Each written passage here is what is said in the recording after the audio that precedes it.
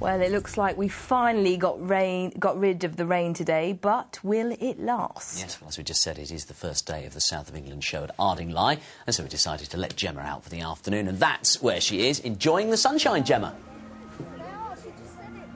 I am indeed, and you couldn't have asked for a better day for the first day of the South of England show here in Ardingly. It's been absolutely beautiful. There have actually been some showers across the region, but so far so good, and I will keep everything crossed for the next couple of days. We are going to do reasonably well.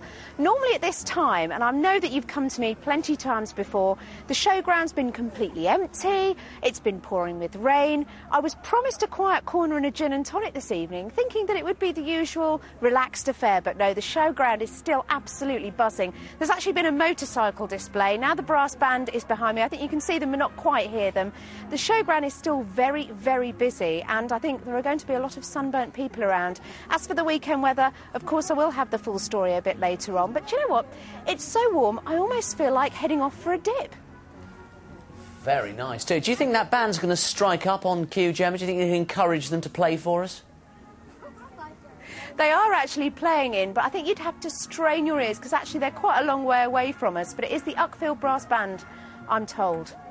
I can hear them. See you later, Gemma. Thank you. Thank you, Gemma. And of course we...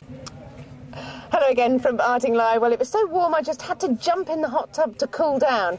If you believe that, you'll believe anything. Been done like that once before at the Kent show, so here I am, actually bone dry. But it has been warm enough to take a dip today. Temperatures up between 22 and 23 Celsius. Overnight, those temperatures dropping back between 10 and 12, and it will be dry with one or two clear spells appearing. Patchy cloud moving into eastern parts, though, by the end of the night, and seeing a spit and spot of light rain and drizzle.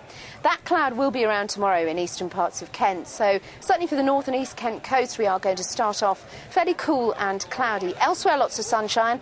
Showers developing, though, as we move into the afternoon. Temperatures reaching highs of 20 or even 21 Celsius across the region.